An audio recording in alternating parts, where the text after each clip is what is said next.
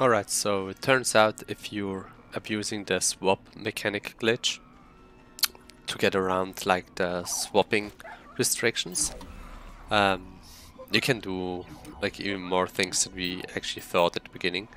So let's actually activate it. So I have a third person in my party. Now super Gonk Droid. Okay, what I'm now going to do is to switch to the Gonk Droid, and I'm activating the restriction or the swap menu here, and I'm now gonna hover over an Astro mech with P2.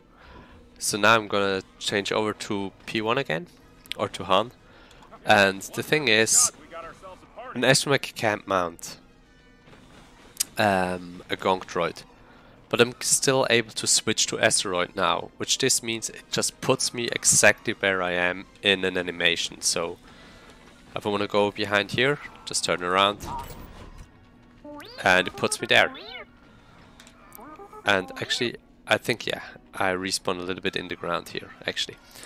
And I can use this like everywhere now, so just activate it like this, hover over an Asteroid Droid. Which wall should I clip through? Let's just clip through this, like this wall is pretty big. Yeah, just straight through. You can do this everywhere, like there's no wall you can clip through with that method. So have fun clipping.